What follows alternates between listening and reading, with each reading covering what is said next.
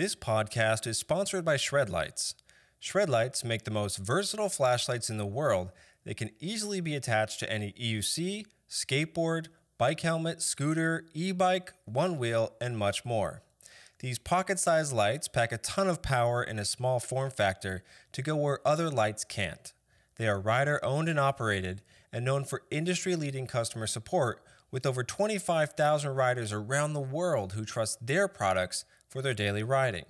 So please check out this sponsor in the description below for a discount and also to support this podcast. All of those things. I remember a key moment. There was some event or something that Elon was talking at. I'm probably going to butcher the exact words that they had said, but I remember someone was he might have been up there on a panel or something like that, and somebody was suggesting from the audience, it was Q&A or something like that, that methane was really the future and that electricity was a joke. And that, I mean, they're like challenging Elon directly at this like panel, and they were saying like, listen, you can't solve the storage problem. You can't. There aren't enough charging places. This was probably like 5-10 years ago that they were like really challenging him. And I remember, you know, arguably I'm a fanboy of Elon, but like his answer was pretty awesome. You should find it on YouTube. I forget how I don't know how you would look this up, but he just kind of like looked at them as father and was like, they were like, what do you have to say, Elon? And he was just like, they'll see. They're wrong and they'll see. He says that a lot. Yeah. And it's just like, if you hate Elon, that's a moment where you go, what a smug prick, right? But if you love Elon, you're like, yes, he got him. Right.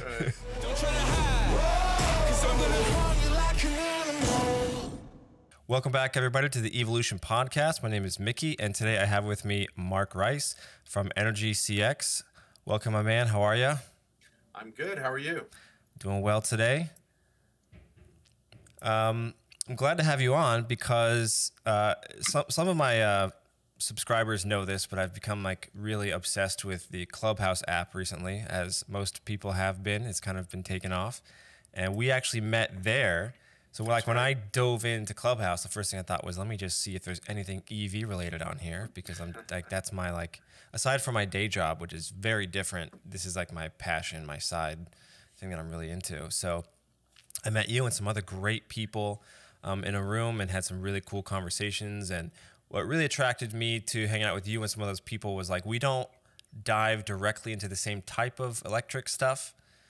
So we have just a different world, but they're a little connected. So I really would like to know a little bit more about you and your company and what you do. And I know that you're interested in learning a little bit about the personal electric stuff, like the unicycles. I think it's fair to say at the end of the last room we were in, or the main room I guess we were in, people were a little astounded by some of the specs I laid out as far as how wild these machines get in the way of electric unicycles. But Yeah, definitely. So here I can start, but I'll tell you what you said is funny. It resonates because it's similar with me.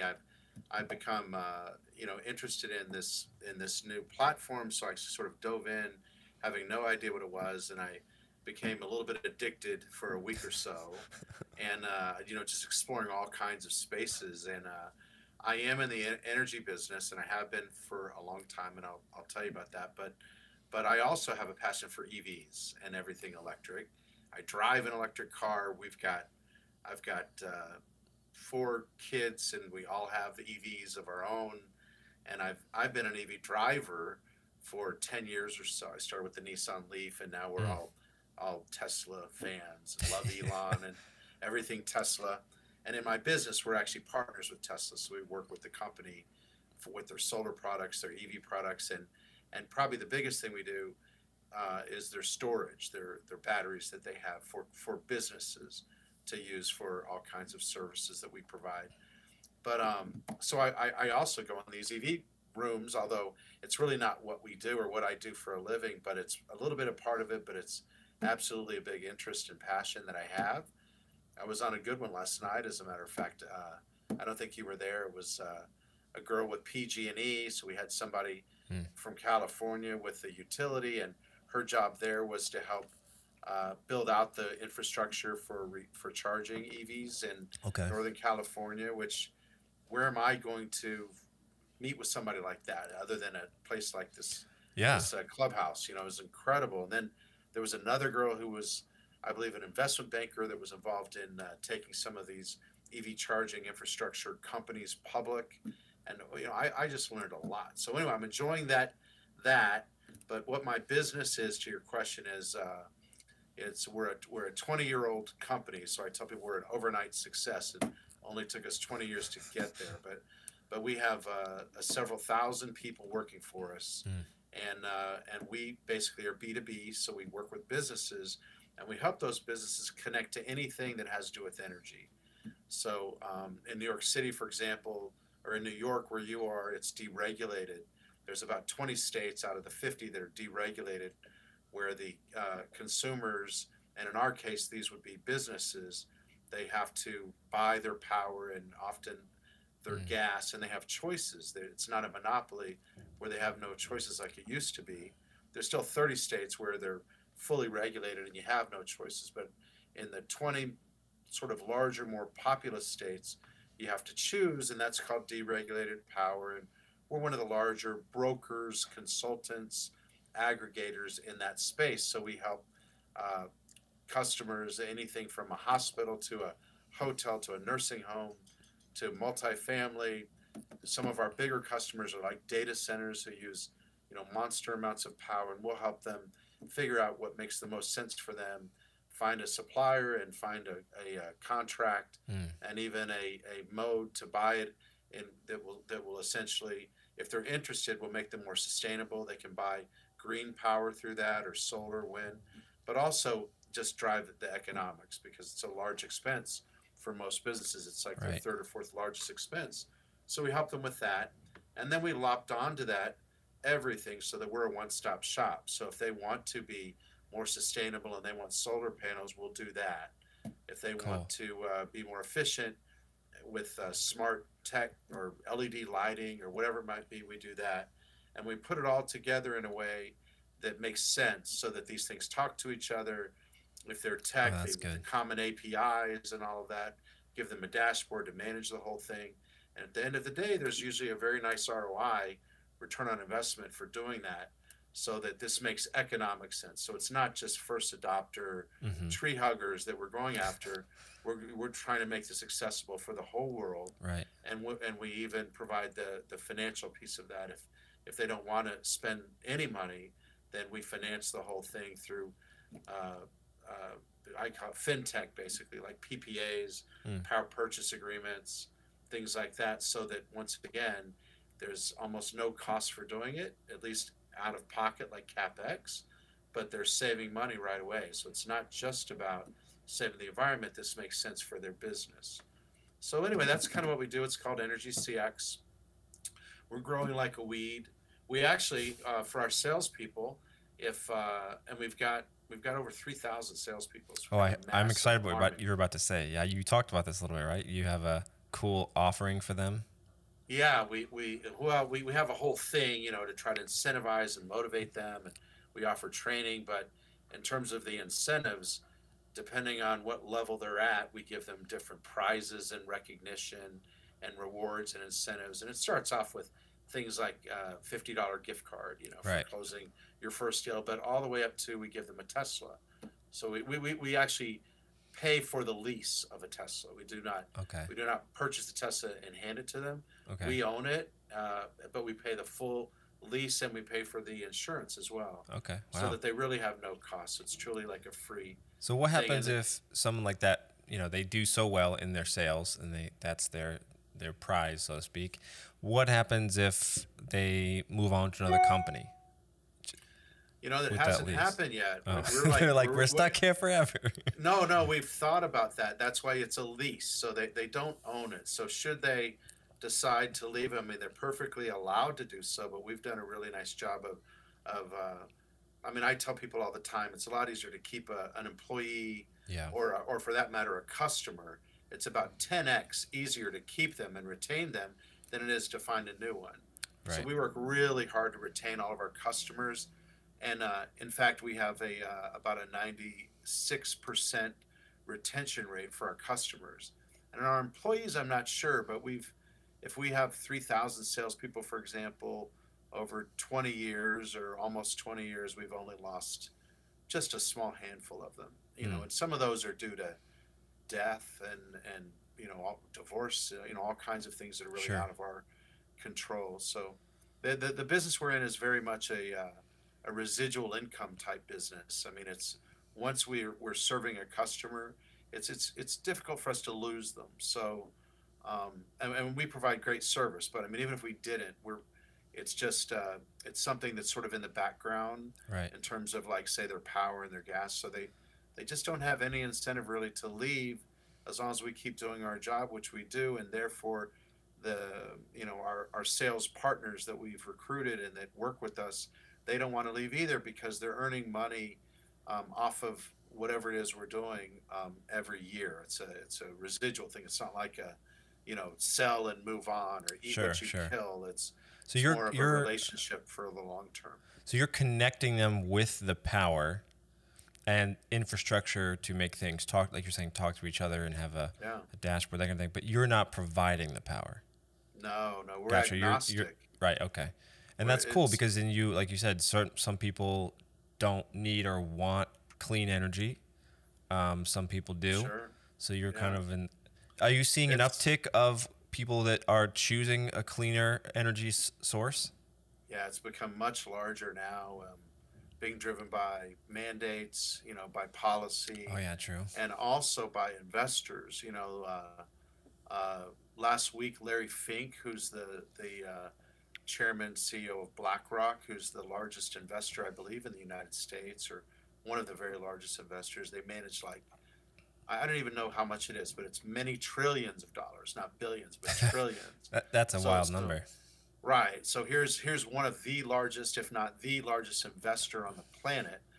And he came out last week saying that they will no longer fund or invest in any companies, and they'll in fact divest from companies that they're invested in currently, unless they follow, like, ESG. I mean, basically, what Larry everybody's got their own definition of that, but Larry's was that they have to have a goal of being carbon neutral by 2050, and they have to as a business, and they have to have a plan to implement that right away to get there. And if they don't do that, they can't get investment from them and many others that are following that. So now, we used to push it. We used to have to call customers and tell them the benefits to themselves and the benefits to the environment, and it was a little bit of a tough sale to get people to adopt these things. Now they're calling us. The phone's ringing off the hook. So we're growing and doing that, and we're doing it in a way that sometimes costs them nothing, or there's at least a very high return on investment. So it's working now, which is great. I couldn't have said that 5-10 years ago. Do you think that 2050 is, I don't know, like too far away, or do you think it's a good goal? Some people, you want to know, some people who are very aggressive and very involved would like it to happen tomorrow, but it's just it's so unrealistic. So yeah, of course. Transition what we say, what our why is as a company, is we're helping to lead the transition to a cleaner energy future, and what that looks like is so different from what it is today. I mean, the power mix, basically power is used for transportation, like I'm sure we're going to talk about, for cars and buses, and, mass transport, individual transport, private transport, like what you're involved with, and then more than that is of the energy that we consume is through the grid, is power and gas, and the feedstock for power is 90% not green. It's essentially a combination of electricity anyway, is a combination of gas and of course coal, which is legacy. It's something you don't think about. Nuclear. Well, most people, they say, where does energy come from? And they point to the plug in the wall. It's like magic, where it comes from. Yeah, but that's the reality. It's mostly not green, and so to think that we can go to being, like, say, 100% green in terms of where our power is coming from, we'd have to drive 100% electric vehicles, first of all, because they're burning carbon, right? And then the electricity that they're consuming would have to also come from renewables, which today are mostly intermittent forms of energy, which we really just can't handle. It just doesn't work. Have we not solved the storage thing quite yet? No, we're far from Yeah, that. that's what I was thinking. Yeah, maybe one day, but we're right now. The fear is that even with the EV revolution that's coming on, even for things like the unicycle, that the components of the battery, the different minerals that are in them, that there's a shortage of that, just for the EV component. And aren't they using coal to mine it? I mean, it gets real dirty real quick, you know. It really does. Even windmills and solar, when you measure the amount of energy that it takes to produce those things, and that for one unit, and then measure the output of energy that it makes, and put those things against each other, it's very disappointing sometimes when you do that. It's not, what you think is green is in fact brown.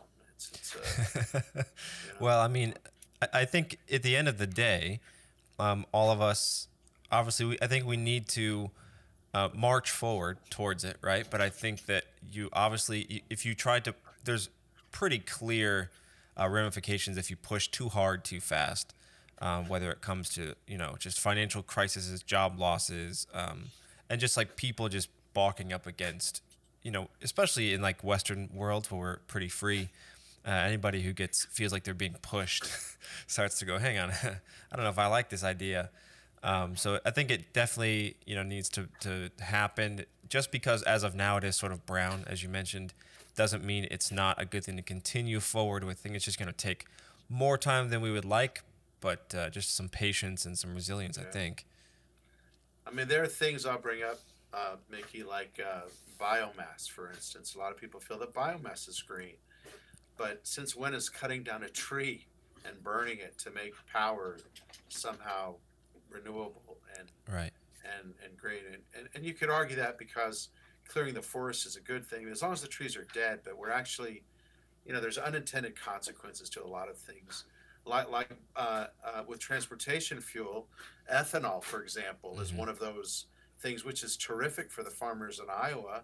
And I'm not against ethanol because the idea is we're going to find ways to more efficiently make it out of vegetables and things that we can grow that, for one, don't compete for food. So it's not the food for fuel debate, which is a big problem, but also that the energy density of what we can grow and then convert into this fuel takes a lot less than the output. Right now, it's the reverse.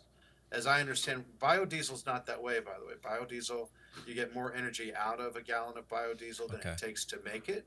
So there's a positive impact, but ethanol is the opposite, to be honest, at least today with the technology we're using, we'd be better off not using and manufacturing biodiesel. But the farmers in Iowa would go bankrupt if that happened. Yeah, I mean, it's tough, right? I want to say it's been a while since I've driven a car because I live in New York City. I mean, I drive them when I have to like go out of the state for whatever reason. But isn't it like 1 or 2% of like unleaded fuel has ethanol in it or something, depending on whoever the supplier? On the state. Yeah. The closer the states are to Iowa, the higher that goes. Oh, that's interesting. Most of ethanol comes from corn, and most of the corn, I believe, is grown in Iowa. So there's a lot of politics involved with that. But the mandates are state level things. So some states use more than others. It adds cost, and the federal government subsidizes it to the tune of $1 a gallon. So it's a massive subsidy. Yeah. And it still is more expensive. So there's on the one hand, it adds cost. On the other hand, people argue about whether it even makes sense from a sustainability standpoint, at all. But the argument, of course, is doing many of these things, even if they don't make sustainability sense today, they're a bridge. Yes. You've got to start somewhere. So you throw money at it and you create something, and even if it's not tremendously sustainable, they'll always find innovations and find ways to drive down the costs and make it more sustainable. And that argument is, I'm okay with that. And that's kind of what we've seen all the way along. Like solar's that way. 10 years ago, nobody could make the economic case for solar. And, the prices of panels have come down so dramatically. And Yeah. And the cost of energy is rising, and it's starting to make a lot of sense, especially in places where what it's replacing is more expensive, like New York or Massachusetts or California or Hawaii, for example. A kilowatt in Hawaii costs about 30 cents a kilowatt. Here in Illinois, where I'm at, it's like 7 cents. Wow. Massive differences, different parts of the country, what it costs. Yeah, there's a guy who rides an electric unicycle down in Florida. It's a friend of mine. He has like an acre and a half of land or something like that where his house is on. But in his large backyard, he has a massive solar panel he's installed, and he's one of the few people I know who actually was able to do something at that scale for their home. Yeah. And it's paid off. I think his energy bills are like, I think they're paying him at this point. Probably nothing. Yeah. Yeah. That's good. Has to do with, geographically where you are, if you have trees or anything creating shadows. There's a lot of things that come into play. Yeah, his backyard is like no tree. It's swampy and no perfect. trees. So that's perfect. It's actually pretty unusual. Most of the stuff that individuals use is rooftop. They put it on top of the roof rather than on top of the land. But where there's lots of land, like in Nevada, for instance, they've got these huge solar farms. I don't know if you've seen those things. I mean, they're I've seen some of those, and not quite the same scale. But I'm from Florida, and we're like a weird family. We love Disney World, but on Disney's property, they have, I guess we'll call them micro solar farms. Yeah, I've seen that in Orlando. Yeah. But yeah, what's weird though, maybe I don't quite understand the rationale, but like in my father's neighborhood down in Florida, South Florida, he's wanted to get something solar going on for the obvious to try to save some money, and his homeowners association said it's ugly, you can't have it. Yeah, it's like what? No, that's NIMBY, right? You know what NIMBY is? No. With that? It's an acronym for not in my backyard. Oh. So many of these things people want, but just not in their neighborhood or not next door to them. I mean, I haven't looked too far into the cost, but I know that I believe Elon created those roof tiles that look like roof tiles but are solar. Yeah, I told my dad he needs to look into that. He's just kind of slow to the punch. But his HOA, the homeowner associations often have rules. Like I guess where he lives, they probably have a rule against it. But yeah, the solar roof is a promising technology because it's frankly prettier than the shingles. It's terrific, but it's not there yet. What Tessa's doing on the solar side for residential is more along the lines of the traditional looking panels that you see. Gotcha. But once again, that's like the Roadster didn't make sense for anybody except for multimillionaires to drive when they first came out with that. And now look, they're making $30,000 Model 3s or $35,000 Model 3s. So I think it's going to get there. I'm pretty optimistic about that. I want to talk a little bit about the charging infrastructure we were kind of mentioning, in the sense that one of the largest arguments I hear from the people in my circles, whether that's just electric heads, people I know here in the city and across the U.S. who are very intrigued by green energy and their own electric vehicles and stuff, or I talk to my dad a lot, so him is just he would like to get a Tesla. He'd like to get the 30,000, the cheapest model they got. He's like, I'm not a rich man, but I'd like to get into it because he's he's seen the stuff that I'm doing, and he's on board. Yeah, what's holding him back? Well, he's just deathly afraid of not enough places to charge. Range anxiety. Yeah. Right? He lives in Orlando? No, he lives in Fort Lauderdale area. Oh my goodness, the 95 corridor or whatever. You have nothing to worry about. There's so many charging stations, and it's such a densely. And plus, does he live in a place where he could charge at home? Oh, of course. One of the things we talk about, which is again kind of laughable, is he's like, I don't think I can make it to Disney World and back, or not back. Sorry, just to Disney World on a charge. But I told him I was like, I think you can. I think you could stop for a fast charge in the middle for half an hour. He wouldn't even need to, is the funny thing. How many miles from Fort Lauderdale to Orlando? Like 300? So my range is 360 on my car. These aren't the batteries keep getting bigger and cheaper and so forth. And Model 3s it depends on their different, versions and whatnot. But the one I have is 360 miles. My sister is also intrigued, and she She lives near Fort Myers, so she's like in Estero, if you've ever heard of that. I never did till she moved there, but it's close to Fort Myers. But her job is she's in like it's child services, but for older people. I don't know. I forget. She'd probably yell at me if she heard me say it. But she helps older people who are being like abused by their kids. Oh yeah, that's a big thing. I know a little. So about she that. travels to like massively across big counties in like Southwest Florida, and she's like, "There's no way that I could get an electric vehicle with my job."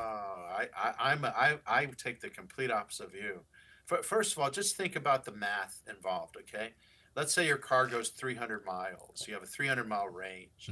Okay, most people drive, I think, 30 miles a day, 20 to 30 a day. That's the average. But so there you just it's a silly conversation, because if you're plugging it at home, unless you drive over 300 miles, you don't even have to have this conversation. You just don't even you never go to a gas station. You just plug it in when you get home, which takes 10 seconds at the most to plug the thing into the wall. So it's so easy. But for those who travel more than 300 miles in a day, when you drive let's say it's only 300.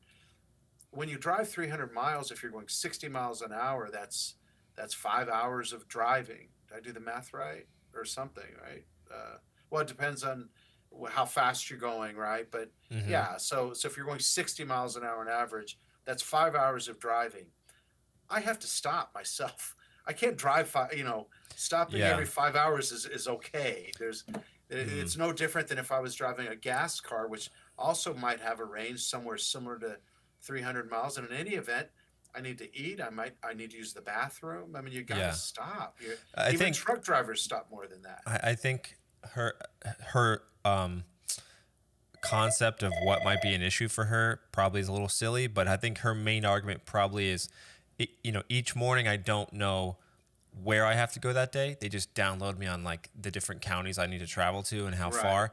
So I think her thing is like, quote unquote, what if the first 2 or 3 counties I need to hit don't have charge spots even remotely close to my client? Well, it's possible that it's not as convenient as gas stations. That's the truth. But like with Teslas in particular, a really cool feature is you're driving like a computer, and it figures it out for you. It'll say, where are you going? And by the way, it'll drive without you even driving. You click the button and you've got a driverless car, and it will go there, but it will also say, here's an option, this is the using a computer rather than like in a gas or an ICE car. It's up to me when I get gas and where I gas. This is a computer figuring out, optimizing it, using algorithms to figure out where to stop and when to stop and how long to stop. But the other thing that you need to understand is the Tesla infrastructure, for example. There's so many places you can charge for free or for very little money. They still offer all free? over the place. Not all for free, but there's so many places. Like in Florida, if you didn't want to pay, you'd never have to pay. And even with Tesla, they provide the infrastructure. It's usually when you're on the road. Like I've driven to Florida from here. I've driven to Ohio. I've driven to Texas. How much longer does it take? I think that's a serious question we'll have. Exactly. I would say it does not. Really? Because when you're going on interstates especially, Tesla puts them, they're pretty smart also where they've located these things. So I'm not certain of this, and I don't represent Tesla. We just work with them. Sure. But I mean, you're an owner though. You're a driver. Sure, I do. But anyway, I think it's like every 50 miles or so in the when you're going on. That's how often you'll find a charge spot. Yeah, every 50 miles. So sometimes more. I mean, most times less. I would say the more densely crowded an area is, the closer. Yeah. But when you're really like in the middle of nowhere, when you're going through the Everglades or something, they put them about 50-mile intervals. So and they're right on the highway. I mean, I've myself. Right. They are literally on the highway. Like you don't even go a block off of the highway. So, and they conveniently put them near restaurants. And they're thoughtful about it. So Cracker Barrels everywhere have it. Yeah, that's one. But depending on where you are in the country, they tend to put them in the more popular places that people like to go. And If it's a supercharger, you're talking about 20 minutes. I know, that's maybe wild. 30 minutes. It's not very long. That would take it to like 80% or something. Well, yeah, you almost, like with your bikes, probably you don't want to typically charge it to 100%, just for the life of the battery, for the health of the battery. But you can. In fact, on long trips, most people do. I think they advise you might as well. But whether you go to 80% or 90 or 100, the fact is just the technology is so terrific that it charges it so quickly that you hardly notice it. Right. And of course, if you want to stay in your car, you're connected to the internet, and you can communicate, video chat, you can play video games. I mean, it's an entertainment center right there in front of you. I mean, it's the future. But there's a place to use the bathroom or eat too. So it makes sense. And so I think, like, you probably know more about it. Like, what some of these other, I guess you just call them traditional car companies, are clearly now have put their flag in the ground that they want to be involved in the EV revolution. Yeah. Hence sort of the name of this podcast. Like GM, put out the Super Bowl ad that they want. So I'm charging my car right now. Oh, nice. I have one at my office and at home, so I hardly ever go to the superchargers except for on these really long trips. Sure. Yeah. So I think GM said, I could be getting this wrong, but like 20 EVs by 2030 or something like that. Or no, is it 30 EVs by 2025? I forget. It's something like that. But like pretty soon they're promising a lot of electric cars. Yeah, for sure. And I first thought, like, can they build up the infrastructure enough around the country to make people actually dive in? Yeah, that's where I'd like to help you out, Mickey. Most people don't travel more than 300 miles a day, right? I mean, and when you look at that statistic, I think it's less than 10%. It's probably less than 5%. Right, like what's the average commute? Well, think about this. I think if you lease a car, you can go like 20,000 miles a year. That's usually like that's the max. That's for people that drive a lot. Right. I think it's like 10 to 20,000. But even if you were to use 20,000, what is 20,000? I'm going to do it right here with my calculator. 20,000 miles in a year divided by 365 is 54 miles a day. So that would be, if you're a heavy driver, you drive 50 miles a day. Right. But 10,000 would be half that, would be 27 miles a day. And that's what most people do. I mean, that's most people. So very few people use these, what we're talking about, this infrastructure in the middle of nowhere for people that are driving far distances. When I do use them, I'm lonely. There's usually nobody there. There's usually like 8 of them, or sometimes as many as 16. And I'd say most of the time they're empty, but sometimes there's 1 or maybe 2 people. And by the way, your app tells you if it's full, but I don't even bother to look because I've never seen one that's full ever. Yeah.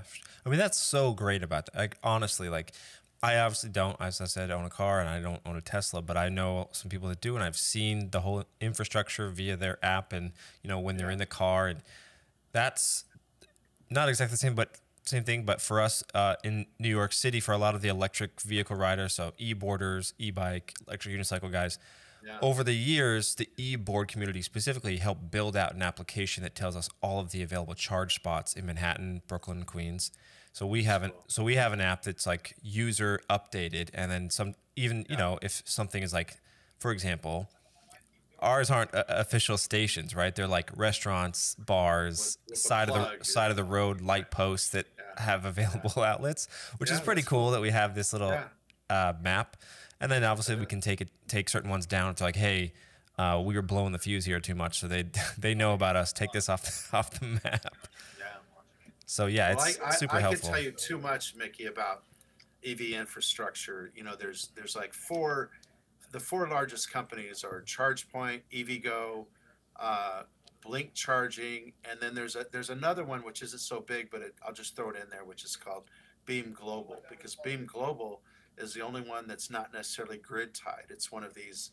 It has a roof that's a big solar panel, and you park the car under that, and getting sunshine in your tank, basically, Right. or, so that doesn't have to be tied to the grid, because the ones that are tied to the grid, they can be very expensive to install, Right. where the labor is actually more than the equipment. They can be as much as $20,000, $30,000, $40,000, believe it or not, because they have to trench a cable through a parking lot or around a building or something just to get to the spot.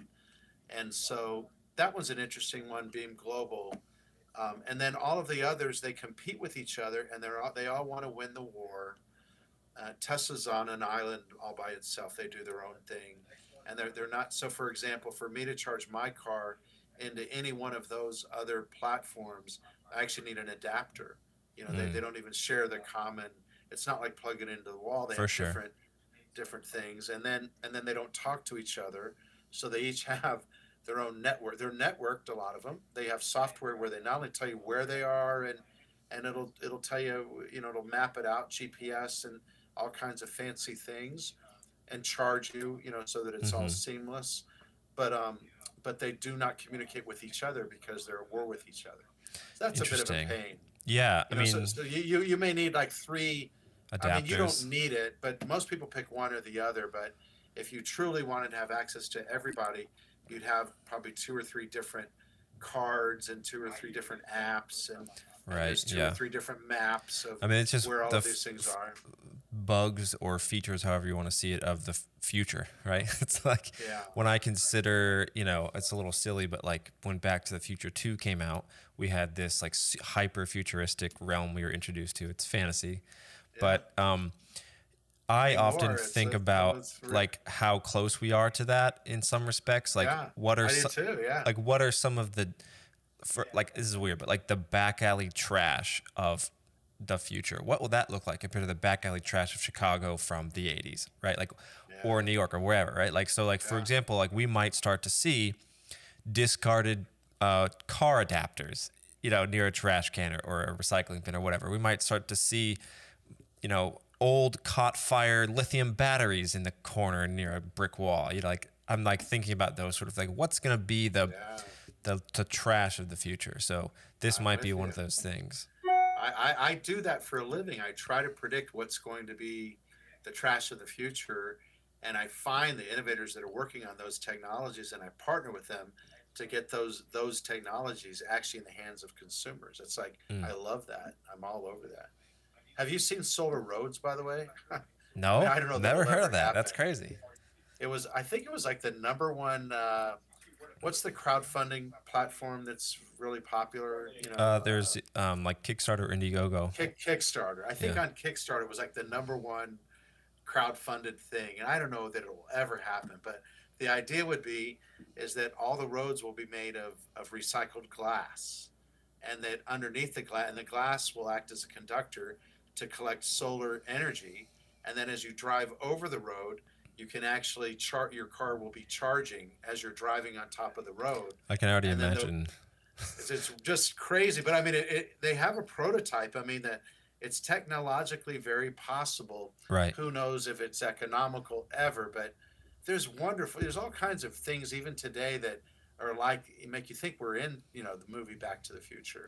Yeah. And by the way, imagine this: you're driving on the road, and the road itself lights up. So it's using the solar power to light up, and the road will tell you, deer ahead, or you won't know. Well, hold on. Send you messages. I'm gonna do a wrench in your thing here. Yeah. You're gonna be having a car that self-drives. So in theory, you don't need even that. No, then it will. Well, then the road would wirelessly be communicating. It would slow with you your down. Car, it'd be like R2D2 just plugging into this info grid, and it will tell you what to do. Yeah, I like. That's a fun future. That I spend when I'm in the shower. I think about things like that. But some of that is today. I mean, look at this thing. This thing would fill my office 30 years ago to have this much computing. I know. Power. People don't. So I was in like second year of college, I think, when the iPhone 1 came out. Maybe first or second, something like that. But like my kids, they have no. I mean, now I sound like an old guy, right? But I'm like, dude, they have no idea like how insane that moment was.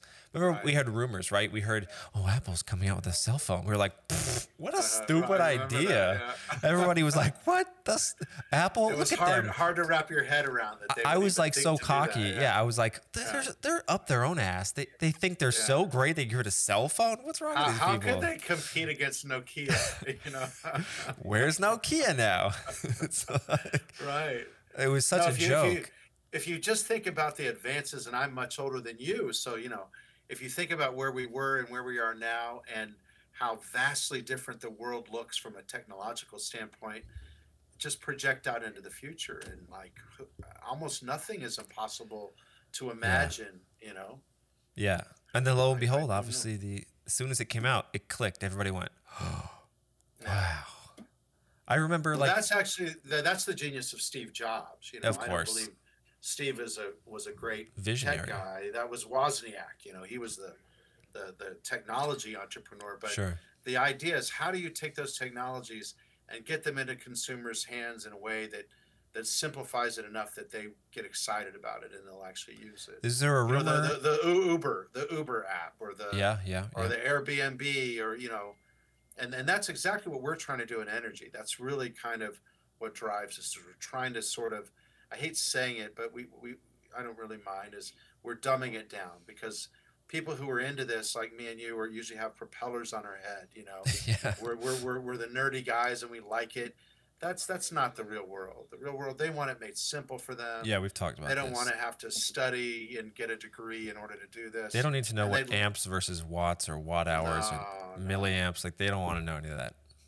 And they don't want to pay too much for it, unfortunately. So we've got to try to make it economical. And there's a lot of work that's been done on the fintech side, on the financial tech side, to finance these things in such a way that it's also very it can be almost unnoticeable. I mean, it's like in Silicon Valley, they talk about reducing friction, right? So, I mean, I think it's been discussed obviously all over the platform on Clubhouse, which is like Clubhouse so far is the ultimate frictionless social media app, because it's one tap and you're in, two taps, taps and you talk. I mean, Twitter is like rolling over in their grave, because they're at least now it's like you got to do a lot to get on and say a thing. Where this, it's like, I mean, I have, because this is the kind of guy I am, and I've got all the stuff telling me when people I follow are talking online. You know, like there's probably been plenty of rooms. I mean, the other day, like you were in a room and I was like, oh, Mark's in a room, but I just clicked and it was just like hanging out. And I was like, oh, this is a room this is like a fun room, but it's like, oh, this is like a bunch of Jewish people hanging out talking about Jewish stuff. And I was like, this is fun. Not what I thought it was, but I thought the word schmooze meant, you know, like in my world, I'm in like the film biz. What'd you think it was? Like people just like connecting and, you know, exchanging business info and hanging out. That's what you know? it is. I thought it was like But you know, Mickey, like with e-commerce, whether it's B2B or B2C, they measure the success of converting, you know, people who get onto the technology, whether they actually convert. They subscribe or they buy or make the purchase, and they measure it in clicks. You know, the fewer clicks to get to the purchase, the more success they're going to have. So, I mean, it's just human behavior and it's human. There's a dark side to that too, which I like this, you know, it's a little off topic, but just that click culture has sort of ruined like media forever. Yeah. I'm not really sure how we come back from that. I'm not an expert in that realm. Listen, how about your children? It might be ruining our children forever. I'm not so sure. Oh, yeah. You know, like, you wonder about all this ADD going on. Do you think it has anything to do that with one click they could get anything they need right away? I'll admit that COVID lockdowns have made me worse with my phone. Remember, every adult at some level has said to their friends, their colleagues, like, yeah, I'm on my phone too much, you know? Yeah.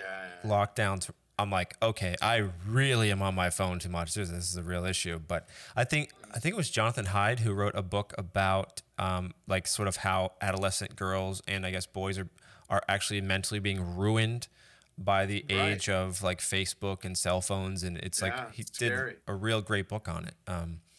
So people are concerned, and the truth is we don't know because it hasn't been around long enough to see the results. We're gonna find out. But I do find interesting the app on your phone where you can see how much screen time you've had, you know, and Right. it's often a lot more than people think. Oh my gosh, that's what I'm saying, man. I look at that and I just feel like an awful Yeah. adult. I'm like, no, I this know. is bad. And how about, are you worried about EMFs? Do you know about that? I do. I'm not, in the sense of I can't control it. I'm trying really hard as an adult to like worry about the things I can control. Because I mean, as any human, you probably worry too much about the things you can't control. I'm like hoping that smarter people than myself can tackle those sort of issues if they are a real thing to be concerned about. Hopefully. Yeah. I mean, obviously there are a lot of bad actors in the world, but and money tends to corrupt things. It's just new, right? Yeah. Again, I don't think people know, like, for instance, is 5G is a great thing, but is that added, you know, the beams going through the air, is that okay for your body, for your cells? I remember like when 3G or 4G came out, there was also a concern like this, but I think it was sort of proven that it was negligible or no big deal or whatever. So maybe this, hopefully the same is for 5G. I'm with you. You know? I'm in the hope camp too, but I worry. I do worry. I can't. That's an interesting topic can't help too, myself. because like 5G, there's a lot of people smarter than myself who study this and make content about it. But like, you know, like T-Mobile, right? They have a lot of commercials now about them having like the largest 5G network, but it's not actual. Right. It's like fake 5G or just like subpar 5G. 5G technically at full bandwidth is, I forget what the numbers, but it's a really high number of like megabits per second and over like 1,000 or something.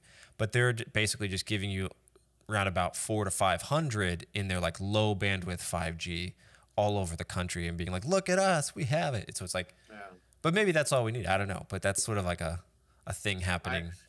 I'll tell you what bothers me is when you get an X-ray, they put a lead thing over you, right? You know, and you see all the warnings about too much access to X-ray, you know, to different types of things going through the air can be bad for your health. And here we're holding these up to our brains. Right. They're literally, you know, next to our brains or close to it. I'm in the hope camp, but we are working with some folks on. There are some things that seem to be have some success at mitigating some of that. There's different technologies that you can like even just put on your phone and it'll sort of mitigate the rays, which may or may not be harmful. And you know, we're looking into that. I don't know. Sure. This might be something that we get more involved with later. Yeah. So you said that your kids are all into EVs. Are you guys just all cars you're talking about, or do you have anything that's more closer to like a personal EV? We've had, you know, those little electric scooters. We all have EV cars.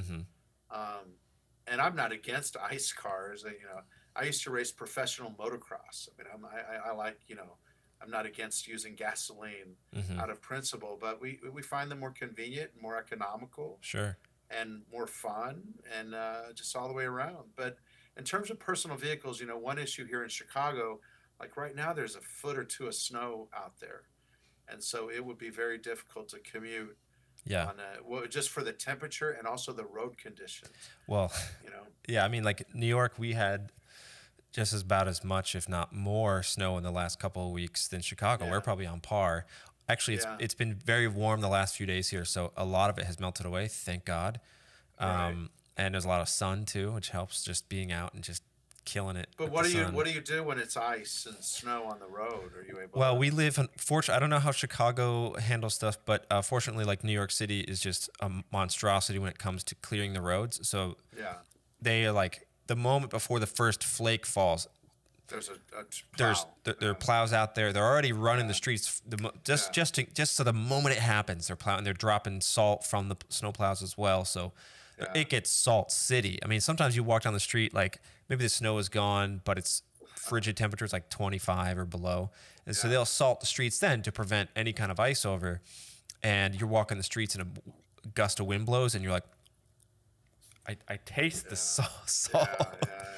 But no, so as far as like riding these things, whether by the way, I'm an avid bike rider, so I ride like 5,000 miles a year on my bike. Oh, you might be hard to convert then. But I don't do it in the winter at all. Of course, you know, and even when it gets close to the winter, on either side of it, that's the only time that I have accidents. You know, there's for instance, Slipping we'll go out. if I'm on a trail, and if there's a shady spot where there's a little bit of ice, and Right. Some black ice or whatever. yeah, that happens more often than I'd like. Yeah, I mean, so for me, like I'm, really tied into the electric unicycle part of the PEV world. So for us, you might think like, how in the world on one contact point are you even attempting to ride in inclement weather? But certain ones ride pretty good in the rain, and then in the snow. Like my current everyday driver, it's called the Veteran Sherman. It has a really good like knobby tire on it, so it works nice. fairly well in snow. I couldn't go through like deep snow, but like on the road that has been snowed upon, I've definitely ridden with that. And then in the slush, obviously you just can't go obviously as fast. You're just riding a bit slower, like you might like with a car in heavy downpour. Yeah, sure. So they kind of work themselves out there. But you make a great point, which is like, I think only the most hardcore people in a metropolitan city would do this, which is like in inclement weather, who wants to be standing on a wheel or a scooter or whatever, like getting smacked with rain or snow or just frigid temperatures. Minus, below zero temperatures with the wind. And I can't. Chicago is different. I mean, you guys are like right on the water there, right? So that wind is probably gnarly, I'd imagine. But otherwise, I would do it because I've always had mopeds and scooters and people use them things for like that. Yeah, like recreation's a big reason people buy these as well. I think there's a very smaller percentage of us that use it like as a daily driver. And even for me, like if it's like a downpour rain, like if I have to go semi far, I'm just taking an Uber. I'm not. Yeah. Right. I'm not going to mess with it. Like I said, it's not comfortable to be riding in a heavy downpour on my unicycle. Even though we could do it, I'm still having to wear expensive REI rain gear and just getting pelted the whole time. Right. So that's not really fun. But I mean, for like recreation, which is what most people buy this for, like we have a lot of friends in California and in like Washington and in Oregon, all over. People in Vegas I know who ride these things, and then across the world. It's, on the weekend where maybe you and the kids might go out and like maybe go on a trail and ride your bike somewhere just for recreation. Obviously, devoid yourself of the exercise because you're not really going to get exercise with a PEV.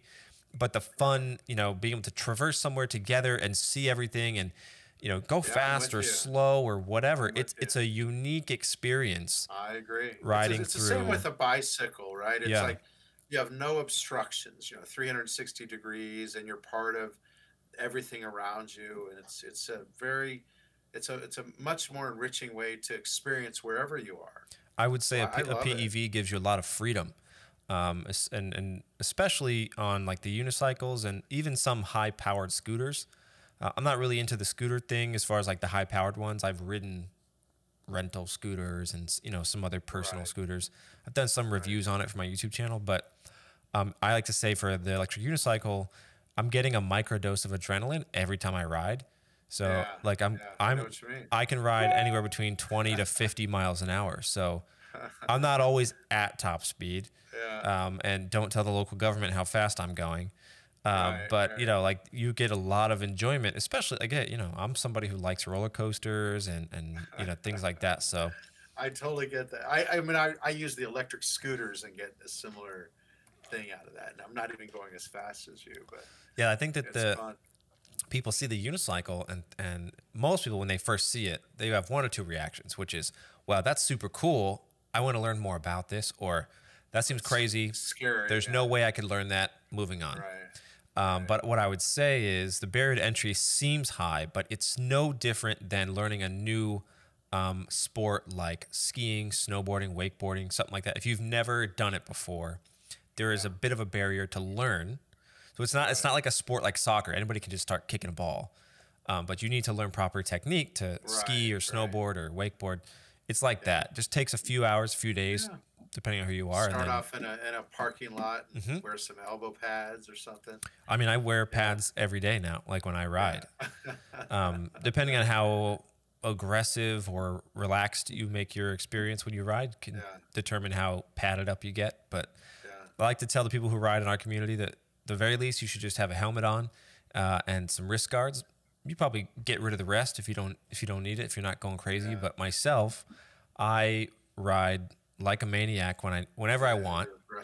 So I have a helmet, wrist guards, a knee shin guard combo thing, and then sometimes I have like there's a padded jacket company called Lazy Rolling. They make like a really nice looking jacket, but it has like pads in like the elbow and the shoulders and the back. Nice. Built So in. That's nice. yeah, I've seen people like. Wait, go ahead. I was just gonna ask, do you go on the highway? Can you go on the highway? No. Is that against the law? Is that, I think it's against the law. I don't know. Wink, wink. So yes, I've actually been on New York City highways. What's the top speed? What's the top speed that you can get to? When you're So my wheel, I can do 52. Personally, I've only done 50 on it. But so here's the interesting part about an electric vehicle with a gyro compared to, say, a scooter that can do, let's say, 55, 60. They have wild ones that can do like 70 now. Yeah. The difference is my wheel is also compensating and keeping me upright, so that power draw starts to have more dire consequences the closer you get to that line, which draws a lot of guys into this. This is why they're in it. You know, like they like sitting at that line. There's a bit of that, you know, living on the edge feeling. I like to get kind of close to it, but I don't like to, like, for example, if I'm going to go 50, if I'm going to hit 50, it's for a specific reason. Maybe I'm racing a buddy and we go through what we call cutout tunnel. I think it's the tunnel underground by the UN and Trump Tower. Oh, so, I know. Yeah, I know exactly what you mean. Yeah. So we fly through there. I'll hit 50 there only, because it's sort of like on a unicycle, whatever your top end is of your specific unit, I can tap it. Yeah. I'm not going to sustain that. But cool enough, I can sustain like 45 miles an hour on the West Side Highway of Manhattan, which is not really a highway. It's like a 4-lane road that you might have in the suburbs. Anyway, so I can sustain like 45 on that for like, I'd say from 34th Street down to like to Wall Street, to South Street Ferry or something. So that's a unique feature of that high-end machine. But a lot of them are much smaller, much lighter, much more suited for like a leisurely, you know, like trek with your family or on your block or wherever. Go to the grocery store. So I have a lot of different ones for different things. So I have a smaller one we keep in our apartment. Sense. What about going down hills, though? You could get going a lot faster, right? Weirdly, no, because if you think about the gyro is keeping you upright, like a Segway, which I'm sure you've probably seen, maybe even ridden. Right. So I can push as hard as I want going downhill, but ultimately, if I stopped pushing, it would not go as fast. In the sense of it's like symbiotically tied to you. So well, it's resisting, like in the Teslas they have. I forget what they call it, but the braking, you know, it's automatically recharging the battery. Right. Yeah, the regen braking. The resistance is that what you have on the? Yeah. On the. Yeah. So I mean, when I go downhill, I guess a better way to say is you don't need to worry about falling down the hill. Right. You'll naturally start going, and it won't slow you down, but your body will naturally, like if you're looking down a hill, right, like on a big tall street in San Francisco, you're not going to walk this way down the hill, right? Your top half of your body is going to stand upright, and your feet are going to be like stretched as you walk down the hill. Same thing applies here in the sense that you're not just going to lean and lose yourself. Like you're naturally going to lean back a bit, which is going to enact the braking. Right. So it's how much do you like put pressure on your toes and lean forward will determine how fast you go. Yeah. So, I mean, not to say there isn't some risk in this sort of thing, but yeah, it's a very freeing, fun experience. So like, clearly there's a big community bursting globally around this. The Russians weirdly have the biggest electric unicycle community in the world. Wow. Are there races yet? Yeah. So I myself have hosted, we call them an EUC for short, an electric unicycle. I'm working to change that because it's kind of like a weird, it doesn't flow off the tongue when you talk about it. But anyways, I hosted the first ever EUC drag race here in New York. It was like an underground drag race. Oh, cool. And now we're seeing guys have now done like indoor go-kart track racing. And then in Russia, they've had massive outdoor F1 courses that they've done racing on. So it's really starting to pick up. And especially that's the interesting part, right? Like I said, you have a gyro holding you up. So when you're doing like a race, there is a bit of like a drag race, for example. If you take off from zero, at a certain point, you will draw too much power from your vehicle to where it'll what we call cut out, meaning the computer crashes Right. internally and the gyro doesn't keep you up anymore, and it's like faceplant city. But why not disable the gyro for the races? No, I mean it has to. Without the gyro, it doesn't work. It doesn't stand upright. So that's what's keeping you on the one wheel. But it would if you use your own balance, you could keep it. No, upright, it's couldn't impossible. I mean, you're talking about balancing on a 1-inch piece of metal, basically. At that point, no one can Right. no one can maneuver yourself forward while it would take you eons to figure out how to make that work. So Mickey, I do a ride every summer, except for last summer. I've done it like 7 years in a row, called Ragbri. Mm-hmm. It's the Des Moines Register's annual great bike ride across Iowa. It's Oh, cool. mouthful. But there's 20,000 people that do this, and they go 500 miles over a week on bicycles, but all kinds of personal vehicles, including some electric ones. And anyway, there are several people that do all 500 miles. We're talking going up and down some pretty big hills. You'd be surprised. Iowa's got is hillier than you would imagine. Sure. And they do it on a unicycle. They do Oh, it a 500 standard miles on a unicycle. Wow, that's Well, not without a gyro. You know, right. just All right, got a pedal. manual Yeah. unicycle. Wow, Yeah. they must have Pretty killer amazing. core and legs. You're not gonna I find don't know how they do it. you're not gonna find a fat guy doing that. That's Right. for sure. Yeah, so that's the thing. A lot of people like to think. Usually, when they get into it, they'll ask someone who doesn't know what they're talking about and go, "So, am I getting a workout from this? Is my?" And a lot of guys probably go, are a little with your core, maybe. "No." So that's the first thing everyone says is core. Yeah, No, zero core. It is completely. If anything at all, Your it is legs, your I guess. your calf, and if you're an aggressive rider, maybe your thighs, Your thighs. your Well, quads. you're absorbing the shock of the. Your of the knees are the road, shocks. right? Your knees are Yeah. the shocks. In the sense that, like, if you're in a nice road, you don't feel anything. Yeah, if but it's flat. Right? yeah, but if you're on like a really awful road, the key is on a bad road at high speed, I ride like a jockey on a horse. So my knees are really just Yeah. I'm crouching down like a jockey, and it's just it's going well for me. If you were to stiff leg it for some reason, Right. you would be Break your bounced leg. off. You would Yeah. be bounced off of it. Yeah. Here in Chicago in the winter, especially, we get these monster potholes. Oh, I And bet. that's a problem even for cars. You know, I've had myself flat tires just from hitting the potholes. Yeah, if you're gonna. But I mean, as long as you're alert, you could try to navigate around them. Yeah, I like to But, say that it's if scary. high speed riding is more akin to piloting a fighter plane. Yeah. You can't at high speed. You can completely use these casually. So don't confuse my enthusiasm for adrenaline. But right. at higher speeds, you can't just casually ride. We've seen guys try this. It doesn't go well. Right. I imagine at night too, that could be a real problem. Yeah, You know, a lot of on these the have lights on adrenaline them though. side. No, on the adrenaline side. If you're going Oh, really yeah. fast at night, it's hard to scan ahead to see if there are obstacles. You know, little obstacles. There's always something. Yeah, but like there are plenty of people, like my wife or just anyone else who's just not into the whole adrenaline side of it, and they're just into the freeing, just cruising, gliding thing. They they love it. They love just kind of just coasting and riding around the neighborhood or whatever. So it just depends on who you are, I think, and how you want to maneuver the machine. You know, I feel like if the more you could get people involved in the adrenaline side of it, you would get more publicity for the sport I mean, this on is its own. You know, like you're X true. Game type things.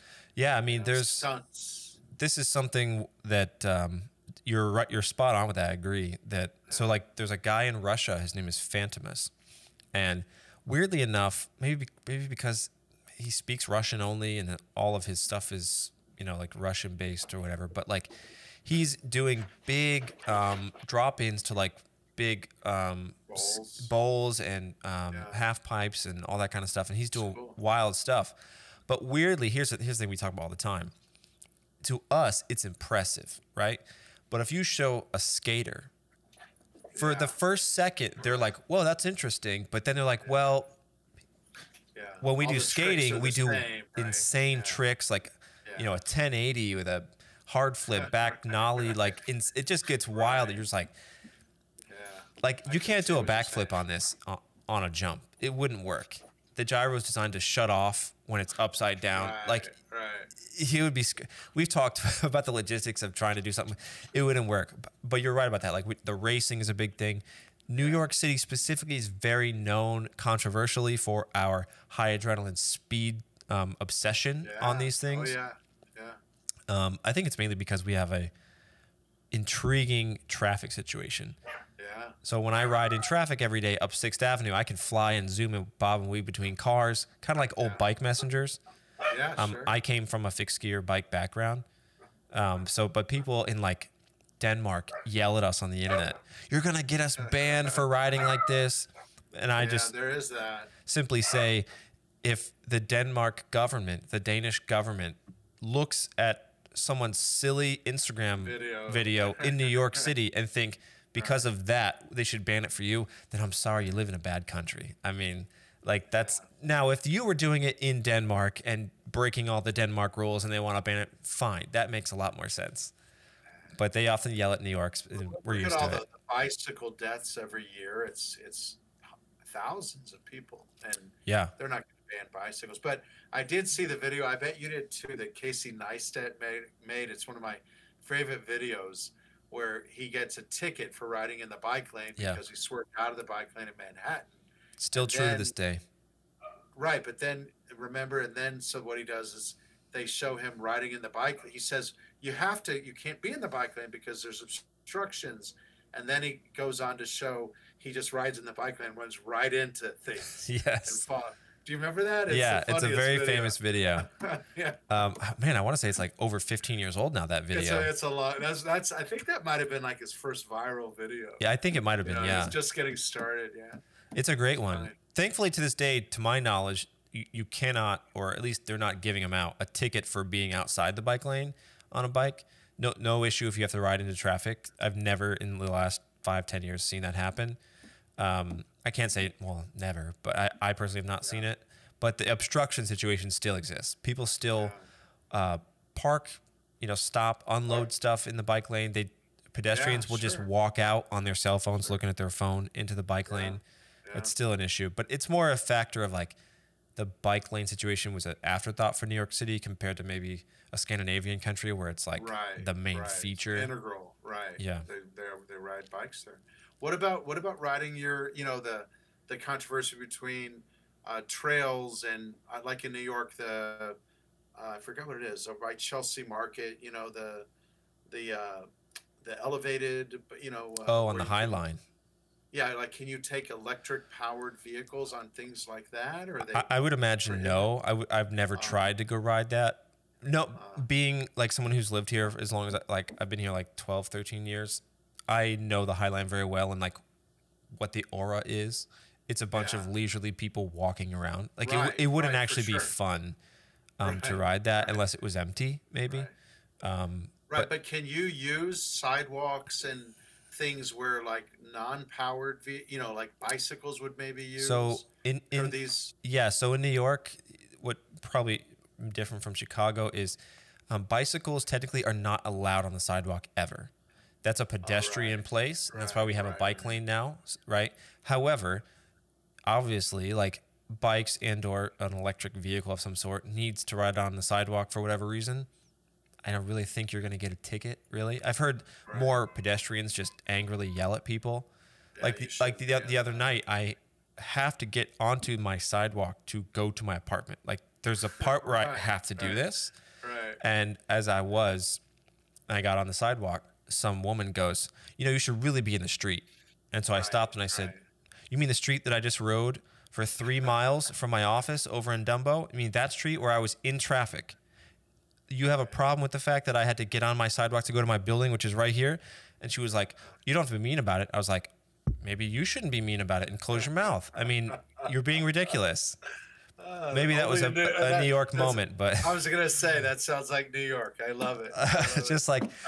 Just close your mouth and mind your business. Also, I wasn't even like near you or like going to run into you. Like, and that's the very fascinating part about the unicycles compared to maybe a bicycle.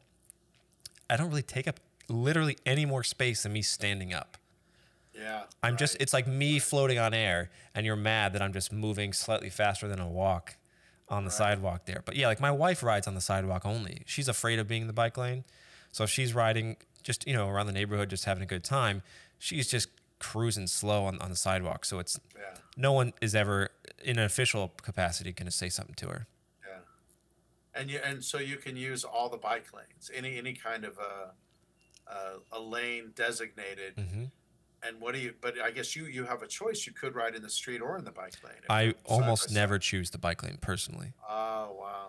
I guess it depends. It's more dangerous, right? You have the it can potential be for more obstructions. It's an interesting topic because it can be, like I like to use my wife as an example because she's just a moderate rider.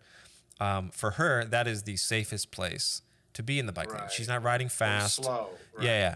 So for me, it would be either dangerous or fun, depending how you look at it, to ride the bike lane because all the obstructions you can imagine of pedestrians or cars or whatever are going to exist there. So if I'm flying and other cyclists, I got to maneuver around all of those things and potentially could be a hazard to me or somebody else. So I often choose the street. Depends on the road I'm on. But some guys think and I'm not saying it's a bad thing. They think it's fun. They'll ride at a speed which works for them to make it feel like they're in a video game. You know what I mean? Like, oh, I like to be technical and ride around these obstacles. And that's me. I'm like you. I love that. That's what I like about the whole thing. It's great. Yeah. So it can be your experience is what you make it, basically. Right. Yeah. So, Cool. Yeah. Do you think, I mean, I know we kind of kidded, but do you think in the future you would potentially, just for leisure purposes, get a scooter or something of that nature? I've had many scooters and electric scooters and mopeds and things like that. So I'm 100% on the fence about the unicycle. But I think the car company went out of business, but there was one electric car company which was only a 2-wheel car. I don't know if you remember this. I think it was out of Manhattan, and the gyroscopes were such that it would stand on 2 wheels, but it had doors, and you could push it, and it would fall over and not hit the ground and bounce back up. It was stable. It was really cool, and we actually, it was one of those things where it was a technology that I thought was cool, and we offered to work with them, and they were raising money, and I don't know if they ever really were able to make it, but those people don't really understand the gyroscope technology that can balance, the way that it's a bit of magic works. though. Yeah, it looks like magic, doesn't it? It's a force that you can't see. So it's an interesting backstory of how it came about too. What's the backstory? So the designers of like the original Segway, this I guess would be the genesis of it all. They were trying to create. So I guess the whole thing was like the inventor saw that people in wheelchairs could never be at the level of you and I. Right. So they always had to look up to people. So they were trying to create a wheelchair that when you came up to somebody, if you wanted to greet them, it would raise up and be able to balance on 2 wheels so that you could almost stand basically and shake someone's hand at their eye level. Somewhere along the way, while they were trying to figure this out, I think they kind of maybe had an iteration of that, but eventually abandoned it and created the Segway. Pivoted. Right. What was his name? He was a famous inventor. I can't remember his name right now. And he actually died, I think, riding his Segway, right? Yeah, I think that was, I don't remember if that was the original inventor or one of the co-founders. Oh, maybe. But yeah, and then famously, was it George W. Bush who fell off the Segway on TV? Remember something like that. I think that the headline, the media ran with it was like, because I guess the Segway people were saying like you can't fall off of it, which in general is basically true. But the best part was when George Bush went to mount it, it wasn't on. So that is true if it's on. You basically can't fall off. But the gyro was not engaged, so he just like fell over the front. So, yeah. That's funny. For sure. Actually, remember Back to the Future? He was, you started off, we were talking about that. Remember he was riding the hoverboard. And that's almost there. That's actually something that's it is almost here. Well, a lot of the people in this nerd community basically hate that terminology because of, I like to frame it this way. I like to put my fist up to the sky and say, well, we never really got our hoverboard. First of all, it's not here yet. Okay, Right. so stop calling these electrified gyro vehicles hoverboards, because remember we had Oh, they call that? They well, call the original before EUCs were like around. Oh, they We were had the called hoverboard thing. It was just the two-wheeled. It was a big Christmas gift, remember, for everybody. Right, They caught right. fire Caught a on lot. fire, right, right. So to this day, people go, "Oh, is that a hoverboard?" And you're like, "No, it is not." I didn't know It's that. like I didn't know that. it's like every I see. EUC rider hates that term, but I see. the hoverboards to this day are still made, but the biggest problem they had was twofold. Number one, Segway actually fixed it because they came out with a smaller, reduced Segway called Segway was bought by Ninebot, so it's called the Ninebot, or no, actually it's called the Segway Mini Pro. So it's a shrunken Segway that just fits between your legs, basically. So that was their answer to the hoverboard. But the reason the hoverboards are kind of a disaster is, number one, your feet are not on the same plane. So the way you turn is you dip a foot forward. Right, right. And so, but you can imagine if you're riding and you don't realize that your foot kind of slumps a little bit, all of a sudden now it's turning, and then your body mass is still going forward, and so people would Right. fall and break their arms. Right. Where Segway's Mini Pro fixed that, where the way you turned is there's like this little joystick in the middle that your knee taps so that you turn. So your feet are always on the same plane.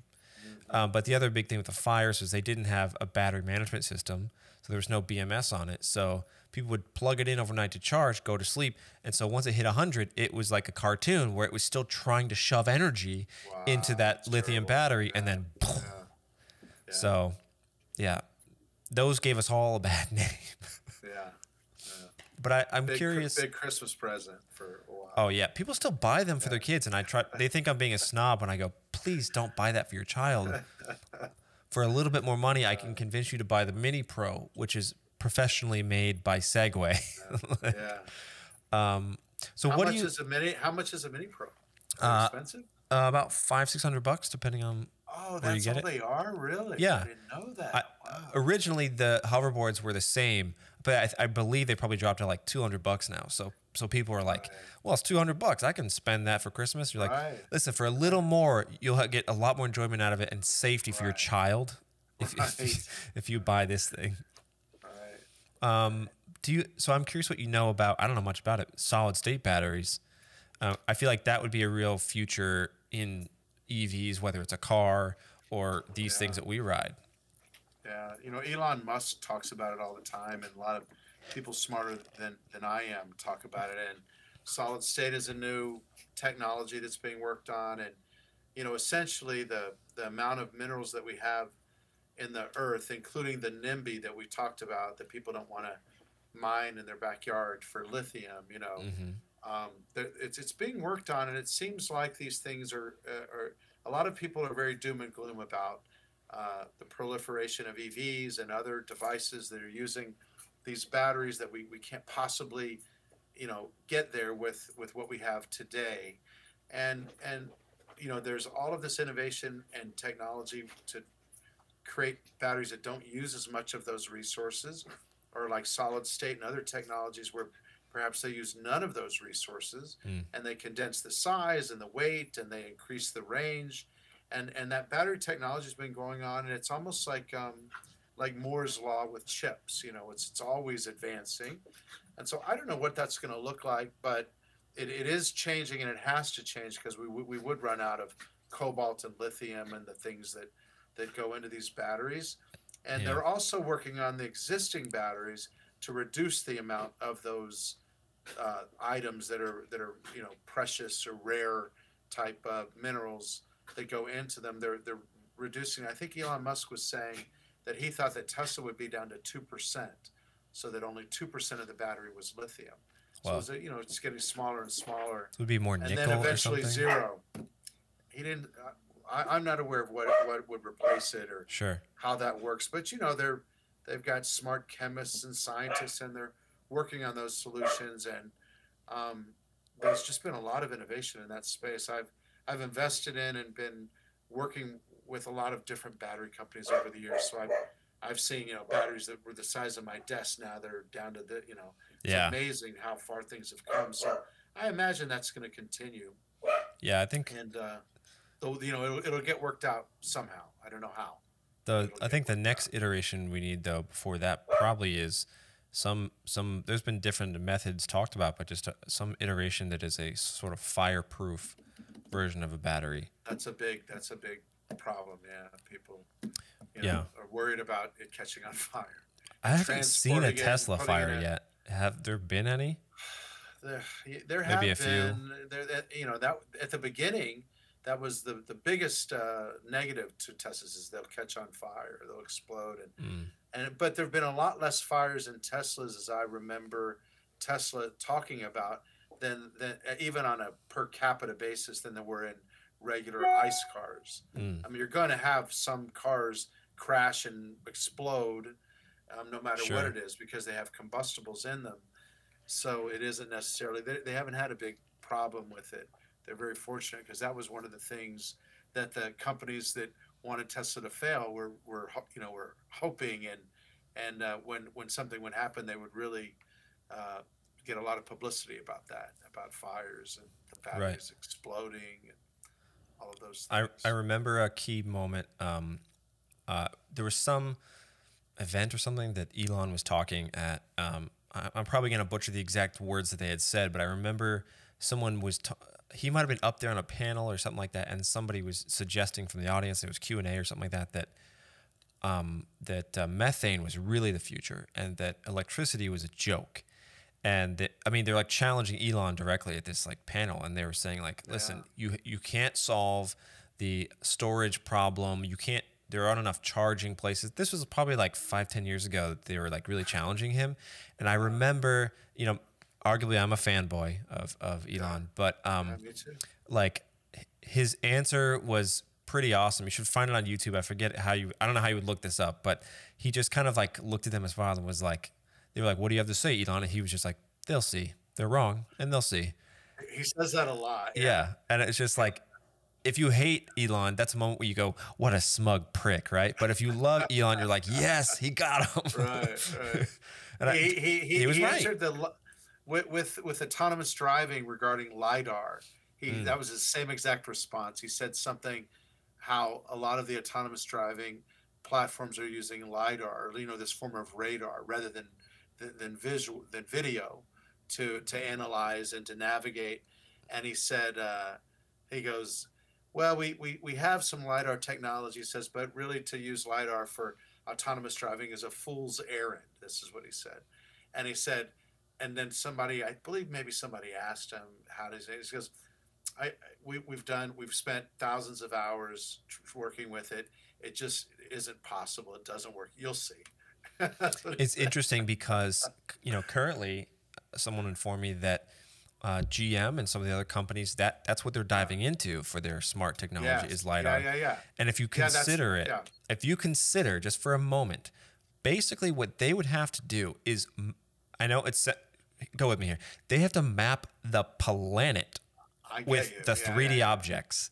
They'd have to identify every image and it's ever changing too. So like the smart technology that Tesla has, the AI they have, makes a lot more sense. Because I like to give this example. In New York City, after lockdown, in order to compensate and help the city survive a bit, Mayor de Blasio allowed for outdoor dining, right? Which is not a thing we ever had in New York. As a Floridian originally, I was amazed at how little outdoor dining there was. Every restaurant in Florida has a backyard. But anyways, so they built these, I guess you would call them just like carports, really, where you could eat on the sidewalk or in the street oftentimes. Same here in So, Chicago, so like if, GM had mapped the planet pre-COVID and you were driving your car down the same street, it wouldn't know that those things now exist there, and you might be SOL. You're just like mowing down a restaurant, basically. Right. I'm with you. I mean, actually, I think Elon knows more than most other people do, and I just trust him with that. But I can tell you, my car driving autonomously has not necessarily saved my life, but I've avoided accidents that I think it's hard to know hypothetically, but I feel that if I were driving, I would have gotten an accident. And the fact that my car was driving, it saw things coming that I wouldn't have. And by the way, my car is rarely on its cell phone. And I sometimes am. Yeah, I think in the future, I mean, I want to know what you think on this too. My prediction is most people won't actually own cars in the future. That'll be a luxury, and gas powered will be sort of like owning a record player. Very few people have it. The people who are super fans will have, you know, a gas powered muscle like car. going to. How about this one? It'll be like going to Blockbuster to rent a video. Yeah, exactly. Instead of going to Netflix and just watching what you want to watch. I think that the cars will be always moving and traveling around, and then when you need a car, it'll be like an Uber type experience where you tell it, come get me, and then if the car needs to go charge or whatever, it goes back to where I think we're going to have massive Skynet level parking garages next to or inside of city centers where these things will be able to park, charge up when they need to. And then this is a thing I'm curious about. Although I'm predicting this future, how are they going to keep it cleanly? You know, if everyone is sort of renting a car and we all don't own one. We had a car share thing here called Car to Go. I don't know if they had it in Chicago. Yeah. They have it everywhere. Once it became, I think they're gone now out of New York, I believe. Is that right? Wow. Yeah, I actually think they went bankrupt. I think that's what happened. Oh, I didn't know that. I've seen them all over. After it became popular, it's like ubiquitous that into the outer boroughs, everybody knew about it. They became disgusting very fast. When early adopters are using it, it was beautiful. I loved it. Right. So I'm not sure. Passionate about it. Yeah. I'm not sure how we're gonna, if that is the future, how we're gonna keep the cars clean. I don't have an answer for that. Yeah. I imagine if you think about it, it'll become more like mass transportation, and so it probably won't be as clean as if it's your own car that you own. But that's a small price to pay compared to just, you know, like these cars are these massively expensive pieces of equipment which use tons of carbon. Even if they're electric, they use tons of carbon just to produce them, and they're just sitting still most of the time. Right. I mean, like 23 out of 24 hours a day, they're sitting still, taking up space. It's not an efficient way to move people around the planet, that's for sure. And the idea of autonomous driving cars could really be the future, or a big piece. I mean, obviously we'll still have mass transportation and trains and all those things, but it makes a lot of sense to me. And I think they would only need to be parked to charge up or to get fuel, whatever that fuel is, whether it's gas or otherwise they could be out driving around, you know, and then you don't even need to park it. Right. You know, driveways will be silly. I could see that. I would go short parking garages, you know, right now. I wouldn't want to be long parking garages. Yeah, I think it could be a fascinating future, just to see. That really gets back to like sort of like what I imagine, like a Disney-fied or even Back to the Future-ified version of the future, you know? I think the last thing is just, what do you think is going to be the future for you, for your company, in the energy space? What lies ahead? So I've got my three of my 4 kids work for me. So I think about the future a lot. My wife works with me too. And, I feel we are heading towards that Jetsons kind of, what did you say? Did you say Jetsons or what did you say? You said something. Oh, we talked Back to the Future. Or Back to the Future, yeah, like and it's so exciting to me. It reminds me a lot of exactly, all of those futuristic things. We're really getting there, and I see it, and it exists today. A lot of it's not economical, but it's for sure coming. It's just a matter of the chips becoming less expensive and the materials becoming more available and the miniaturization and the battery technology, and it's all happening. So I'm really excited to see that. And where I think there's a opportunity for me and my children and my children's children is to figure a way to help connect people to it, because all of the geniuses, maybe other than Elon Musk, you know, the geniuses that create some of this technology, they're not business people. They're not sales people. They're not marketers. They're inventors. They're chemists. They're scientists. You know, and so electrical engineers. You know, I wouldn't want an electrical engineer to run my business, but I want him to invent the technology, and that's I believe, generally speaking, where we are right now at this point in time. And so we're trying to play the other role, which is trying to put those devices and those technologies and the financing and the engineering and all of that, and put it together in a seamless way, like on your phone, where you click very few clicks and you can engage with all of that. Because it's complicated, you know, and it's hard for consumers to figure it out. And there are bad actors out there in all of these different things. I'm sure even in the unicycle, the electric unicycle vehicle. So you need somebody to sort of vet out the bad actors and find the best of breed technologies and put it together in a way that, like Steve Jobs did with the cell phone. He really changed the way people interact with their phones with just by having a more elegant way of and simplified way of putting it together. So that's what we're trying to do with the whole clean tech space. And when I have conversations with people, they don't even understand it. But we're getting closer. People starting to get it because it's very difficult if you wanted to have a solar system and you had to really figure out how to work it and to figure out what makes the most sense and combine that with batteries and what makes sense, and now combine that with the grid to help you sort of gamify it by using power at times of day where it's plentiful and not using it, or even feeding power back to the grid when they need it and maybe earning money, and having more efficient devices, whether it's a thermostat or your lighting solutions and all of that. Right. And to put all that together, there's very few people doing that. And I'm not sure why, because I'm fearful that Google is going to come in and compete with me and some of these larger companies, even like Apple. But in the meanwhile, we're like Tesla. We've got a several-year head start. We're putting that together. We have a bunch of customers, including like Fortune 500, you know, some of the bigger customers that have trusted us to do that for them, so we can afford the R&D to put these things together. And I'm optimistic that we're going to get there, and we're working every day on it. So that's what gets me out of bed in the morning. Yeah, man, it's exciting stuff. Thank you for talking to me about this. It's kind of like Thank you for being on your show. I've really enjoyed it. I appreciate it. Yeah, this is like really cool, just to really like the whole purpose of, like I've told you before we started this, the whole purpose of like this podcast is to really dive into all aspects of electric technology and all that kind of stuff, not just whatever personal thing you're riding. So it's really enlightening. And I'm, you know, you kind of mentioned it, but you know, I've talked to a lot of people about, like, a lot of my viewers maybe don't know, like, there are better times of day to charge their EV than others. You know, little things like there's little things I think we're all gaining information. Right, but Mickey, you could learn that, and you could study it, and you could try to go onto the utilities platform and figure it out. Good luck. It's almost impossible.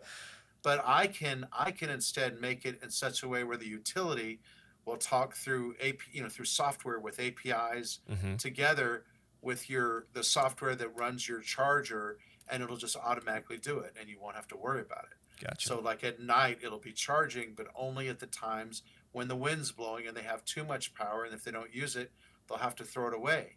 Genius. But it has to be done in a way that you don't have to even think about it. Yeah, of course. Because you've got other things to do, other things to worry about. Awesome. So that's really what we're all about. So if people want to reach out to you and your company and are interested in maybe doing some work with you, or maybe, I don't know, they just want to we're hiring. If get a anybody job wants to sell energy, we're right now hiring about 5 people a week, so almost a person a day. So you're doing a remote thing outside of Chicago? Yeah, we're in all 50 states, and we're in a few countries as well. Mostly in these 20 deregulated states, but literally all 50 states. Anyway, but Energy CX, so just Google us, or we're at LinkedIn, all those social media platforms. EnergyCX.com is our website, and if that interests anybody who's watching this, love to have you. And if you want to follow him on Clubhouse, I'm sure he's on at all times of the day. No, I gotta stop. It's addicting, that thing. I'm weaning myself from it, but it's a nice platform. Yeah, it's cool. Like, you know, there are tons of things being talked about, not just EV stuff, but the other day there was a bunch of doctors talking about coronavirus vaccines and things like that. I saw that. I was like, let me dive into this, and it was cool. I got to ask somebody a question. That's the coolest part, is like I got to just physically ask somebody a question who I would never get to connect with about something I know nothing about, you know. Right. All day, every day. It's available. 2 nights ago, I was on, and Jeff Garland from Curb Your Enthusiasm, you know who that is? Yeah. I'm a sort of a Curb fan, and I just saw it, so I clicked the button, and I'm talking to Jeff Garland about, you know, scripts and how That's they wild. made the. It's crazy, isn't it? I love it. Yeah. Somebody is already trying to rip them off too, right? Is it Twitter or Instagram or somebody's? Facebook supposedly Facebook is coming out with their own version. Mark Zuckerberg doesn't have a original thought in his body. That's a good point. That's all he does is just he's good at that. rip right? off everybody else from pays money. Winklevosses, and now Yeah, now these guys with Clubhouse. totally. I mean, he just I got a lot of money. Let me take it. You know. Right. Right. Anyways, this has been a good conversation. Thank you again so much for coming on, and we'll have you back again at some point. Maybe we'll meet up in the future. Maybe I'll teach you how to ride something. You can give me a ride, or I'll ride behind you and learn. Yeah. In Manhattan, I'd be happy to do that. Cool. Okay. All right. Thank you so much. Very good. Thank you, Mickey.